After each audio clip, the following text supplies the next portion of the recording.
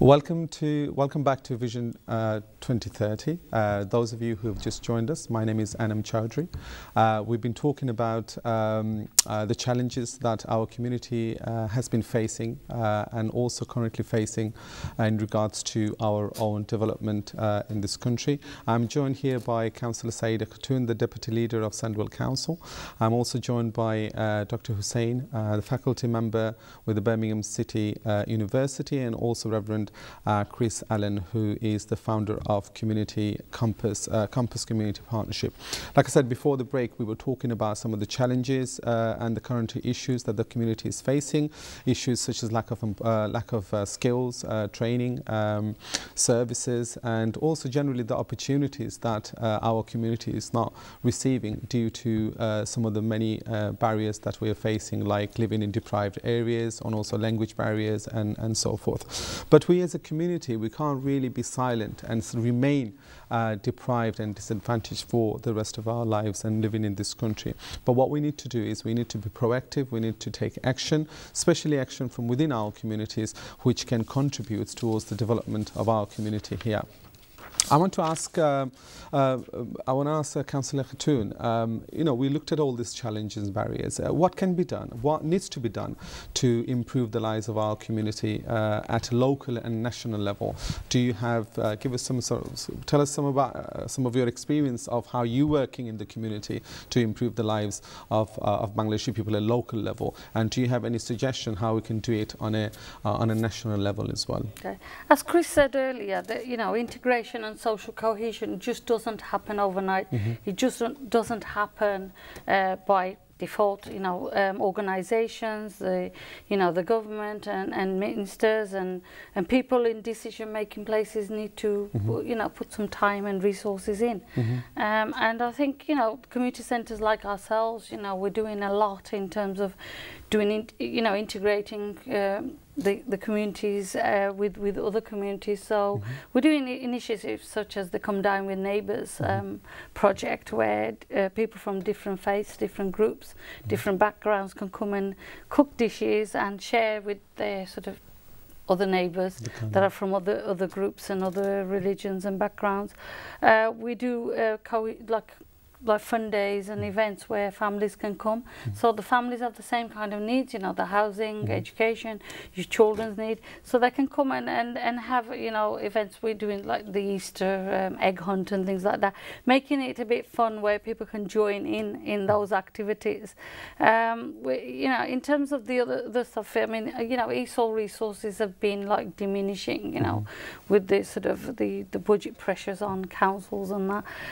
There isn't a lot of resources going into ESOL, and I think that needs to sort of be revamped. And people need to be sort of trained on, we talked about the internet and that, where they're not accessing the internet. And I think communities should know that the internet, IT is the future. Technology is the future in terms of any kind of work and employment. And education is the key, regardless of even if you're in a low-skilled job, you can still go and do on the side. Part-time, you can still study and sort of add to your studies. So it gives you, having a degree to back up your skills gives you sort of an opportunity to go into management. So what you're saying is that it's very important to have a localized platform. So having a community center which is dedicated to Bangladesh and other communities, having a platform there where people will be able to come in and seek out for the opportunities if they're available. So having a localized platform is something that is important for our community. Community learning and community venues, and not just the academic like universities. Those are all right for the children that have grown up here and are going through the schools, and I think they should continue, their sixth form, their colleges, and go to uni and wherever. But the ones that haven't, they've missed out, who haven't got their GCSEs and things like that, I think they ought to go back and do their maths and English, and you can do them at community venues, but the resources have to be there to provide those, and there aren't enough of it. I think there should be more sort of investment into those initiatives. Okay, that's great. And I think, the local authorities has got some role to play there in terms of investing in their local facilities and asset transfer and those areas. So I think we have somebody on the call. No? Okay, I want to go to... yes, we have a call. Yes, hello. What's your name and where are you calling from, please? And what would you like to say? So I think we have somebody on the call. No? Okay, I'll go to... Okay. Yeah, we're going to the next call. Sorry, we couldn't hear the caller there. We're going to the next call, please. Hello, what's your name and where are you calling from, please? And what would you like to say? You're talking to me? Yes, yes, sir. Hello there. What's your name? Yeah, just I'm calling from North Wales. Okay. What would you like to say or add to this? Can I talk to the studio then? Yes, yes, you are. You are talking to the studio, yes. Carry on. Hello? Yes, hello. Can you hear us? We can hear you. What would you like to say? No, I was watching the programs anyway, like since long time. I say whatever I got to say anyway. I listen to whatever the priest says, whatever the doctor says, and whatever the counsellor says. Yeah, as Asian communities, it doesn't mean it's like a Bengali community. It's like a Bengali, Indian, Pakistani, whatever all that you mentioned, Asian, isn't it? Yes, Am I right? Hello? Yes, we are talking about specifically. We're talking about the challenges of the Bangladeshi community that are living in this anyway, UK. But wherever they mention the doctors, like he says, restaurants and all that. Don't get me wrong. Anyway, I'm the second generation in this country. Can you hear me? Like properly? Like when my first generation came in this country was in 1954 or whatever the time is 1968. Yeah. All right. There wasn't no jobs. We can go for it. You know what I mean? That's the easy jobs to go for it. So like, or whatever, it's like easy money. But on our first generation, we never think about it. We're going to settle down in this country and do all these things. Yes. But I don't want to see my kids working in the restaurants and all that. You know what I mean? Yes. Yes. So end of the day, like, yeah, we are trying our best, like, go for the first label. So wherever he's saying about the restaurant, so we got MPs, Roshna Ali, we got MPs, three MPs from London anyway. We got a couple of MPs in the Sheffield, Bradford, all over the places. You know what I mean? Yes. Yes, I think you make a very good point. I mean, although we have got challenges, but we also have some successes within our communities. Definitely. And I think, you know, like Councillor Khatun said, you know, what we need is role models within our communities. We need more professionals within our communities, and also about the job opportunities. Whereas previously there were job opportunities within the manufacturing industry and so forth. But what we need to do now is open up the opportunities for our community to access better employment opportunities. We need to invest in our young people. I mean, obviously today's subject wasn't just about the young people, it's about migration, where we came from. But we need to open opportunities for the next generation, for the young people of tomorrow who will be here. You know, and yes, the gentleman on the phone was right.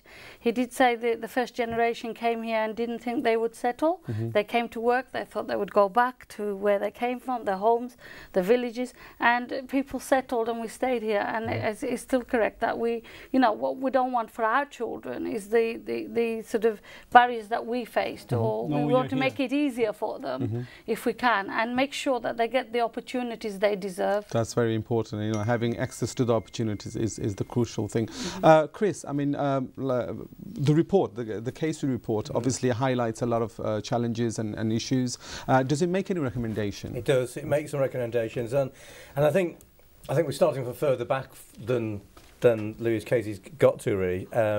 Although it may be between in this first recommendation she makes, which starts with providing additional funding, not surprisingly, really, and we're waiting to see. I've not heard any additional funding coming through as a result of this report as yet, and the key priorities being English language skills, empowering marginalised women, social mixing, particularly amongst young people.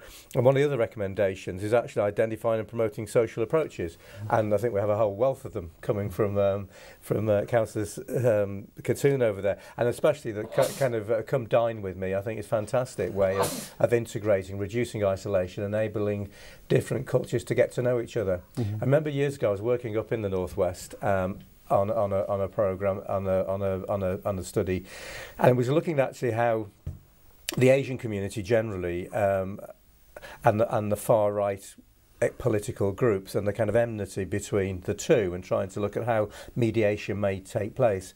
And one of the workers there, a white guy, said to me, he said he found it really uncomfortable nowadays because of this programme. He'd now got to know this far-right politician whose views he found are completely anathema, you know.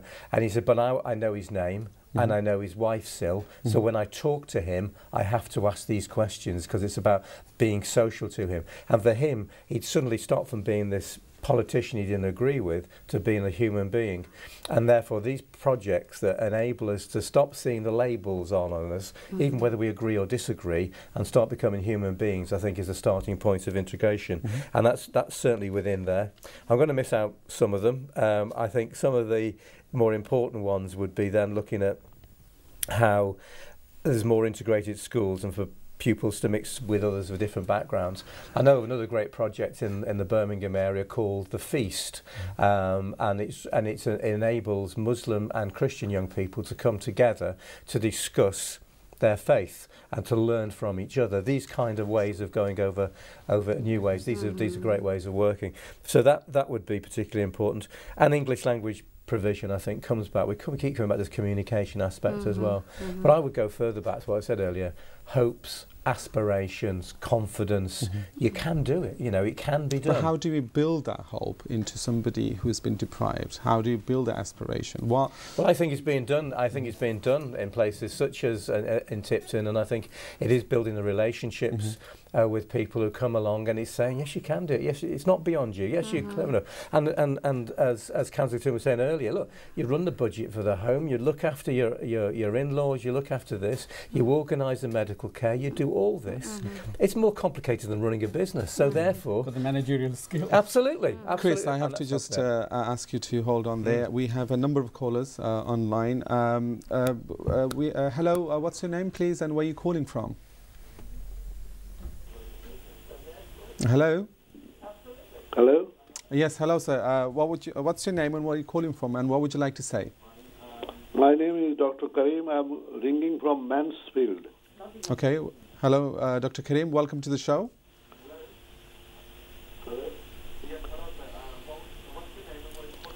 So, what would you like to say? I'd just like to say they are doing a good job, and it is a timely program for our community.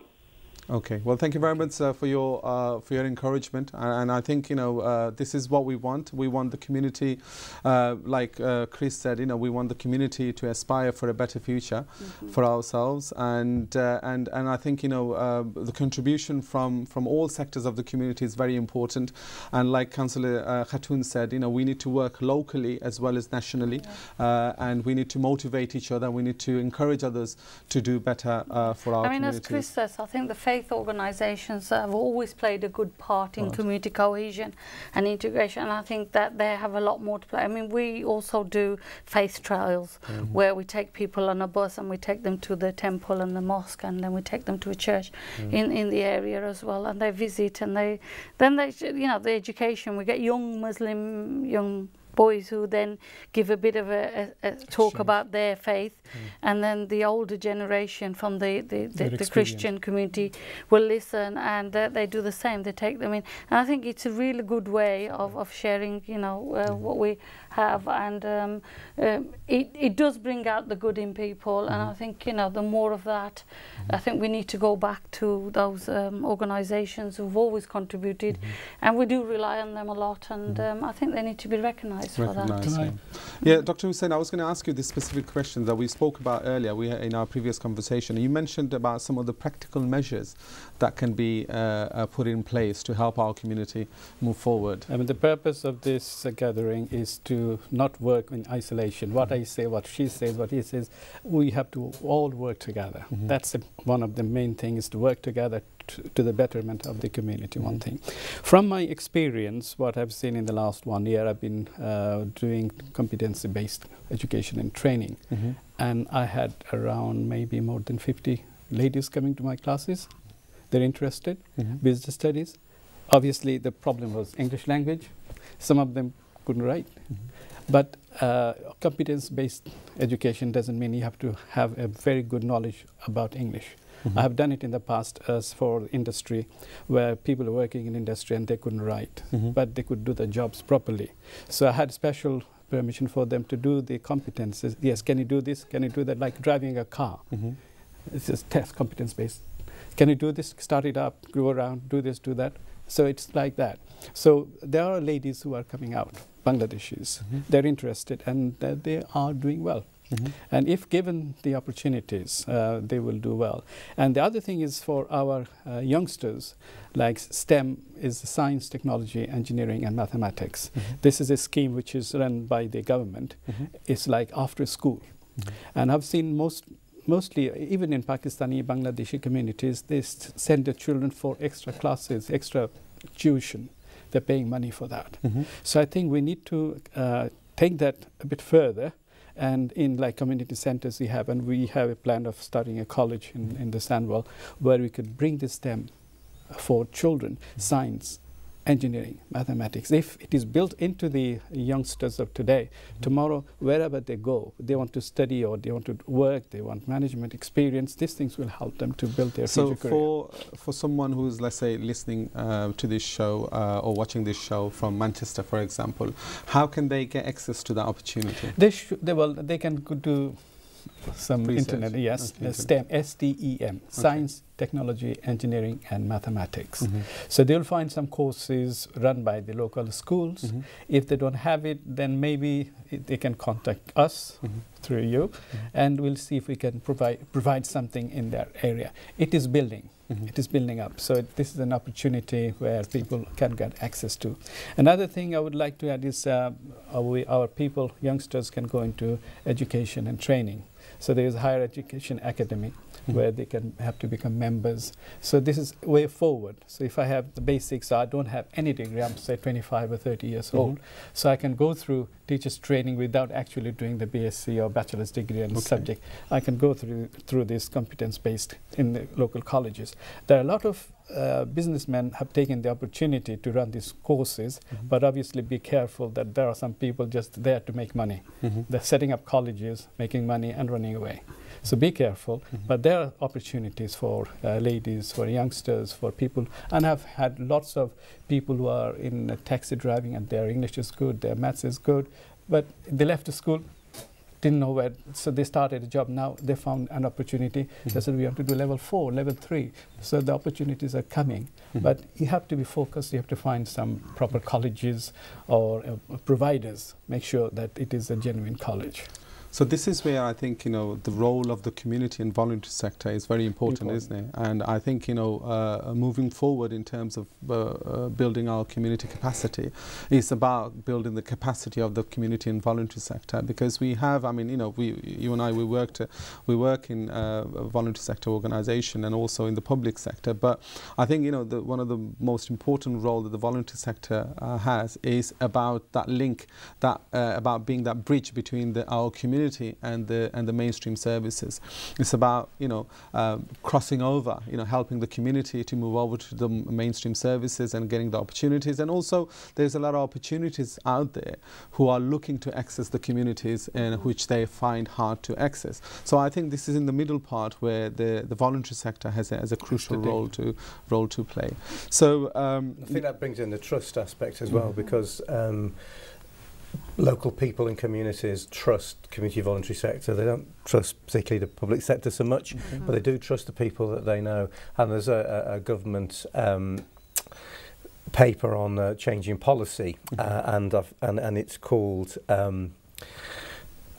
It's just gone straight out of my head. But the first element of it is all the letters stand for different things. The first thing, or element of it, is the word messenger. That actually who gives the message is most important. So therefore, if the person giving the message of engagement, for development, for aspiration, for hope, for education, is someone that the person trusts, is more likely to have an impact. And I think that's where the community and the voluntary sector particularly have an advantage, as well as having as well as being very robust in terms of survival over the years, which you can prove to do as well.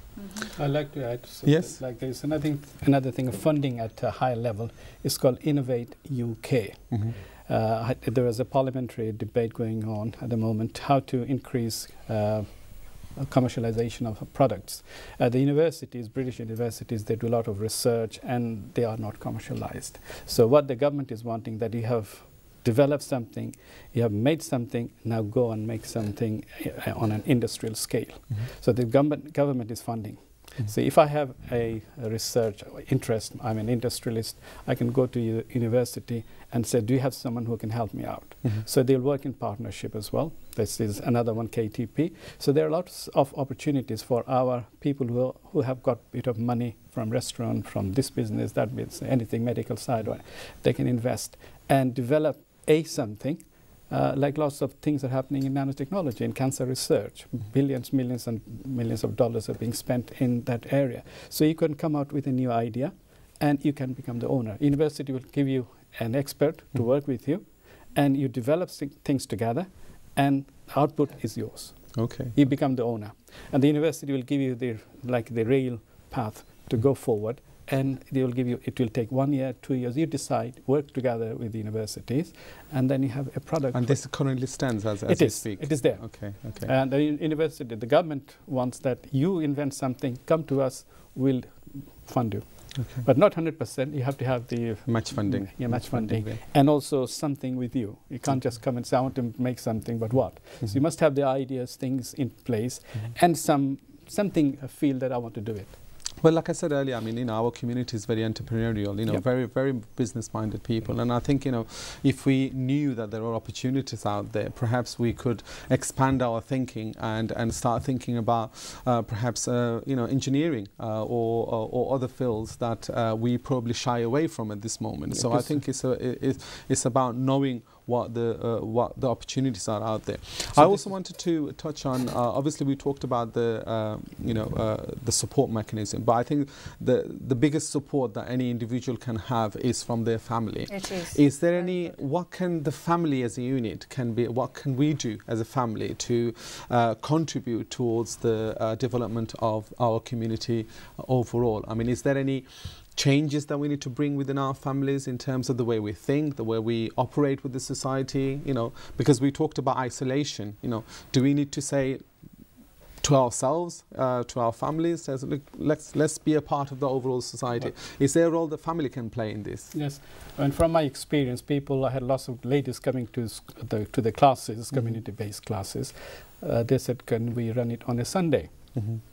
Because on Sunday, the father is at home if he's working, and I can leave my children with my family. And it's happening. The husband is at home, or the other elder children are at home, so they can come out and do the courses. So it's already happening if there is a wish, and some of the families, they are taking part. They're saying that, where is the job? Now, if you do a course, you may have a degree, but the job is not always there. So you have to have the qualification and experience, and then you have to navigate around to find a job. Job is not always there.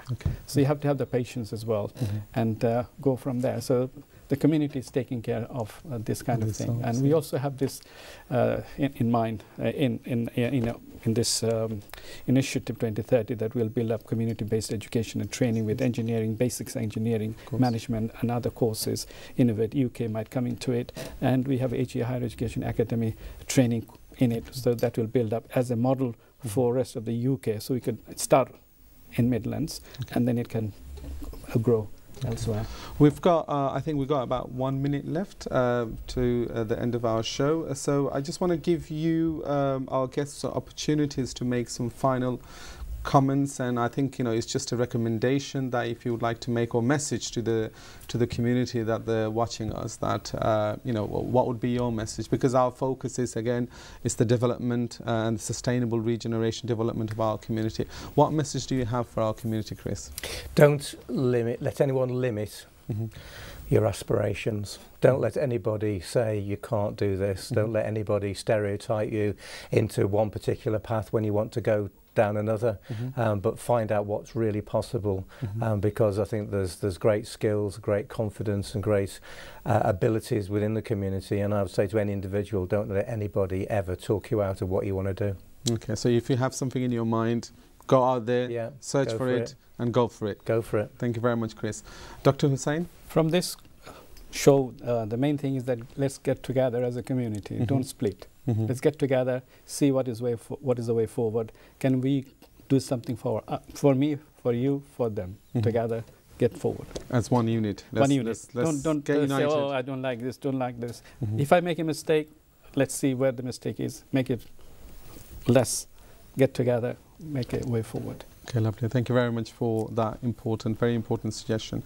Councillor Khatoon? Yeah, you talked about families and how it's important, and yes, we do have a very strong family support networks. We do have extended families, and I think families should look at supporting each other and saying, let's invest our time, let's give this person an opportunity, and for the individuals themselves to see within themselves, they've got a lot of skills, they've got a lot to offer, especially women who haven't thought outside the box. I think they should, and I think the family should start encouraging them, people outside should, and I think sometimes women haven't had encouragement from men, and I think some men should really encourage some of the women and say to them, look, you can do it. And I think most of my success, to be honest, to say behind every successful man has been a woman. Most of my success has actually come from men who have supported me, who have actually said to me that you should go forward. So it has definitely, from my experience, it has been men. It's made a difference to my life, so I know that if men are out there, please encourage women to. You're an example as well. Yeah. Well, thank you very much, and I think it has been a wonderful, fruitful discussion today. This is the first of our show that we hopefully will be continuing in the future. Our next show will be on Monday, the 24th, same time, where we will be joined by a group of young community activists, and we will hear from them their viewpoint in terms of the commitment they have made in the development of their community and in their journey. It is my strong belief, and I'm sure it's my guest will also agree, and also you at home will agree, that the Bangladeshi community should no longer be pinning all our hopes on others to solve our problems. We have to, be proactive and come together and find solutions to our problems, so that we should no longer be regarded as one of the most deprived, but as a developed community living in this country. So thank you very much for joining us today, and we hope that you'll join us next month as well, and we look forward to our next show. So thank you very much for joining us today, and thank you very much to all our guests for coming and joining us today. Thank you. Thank you. Thank you very much.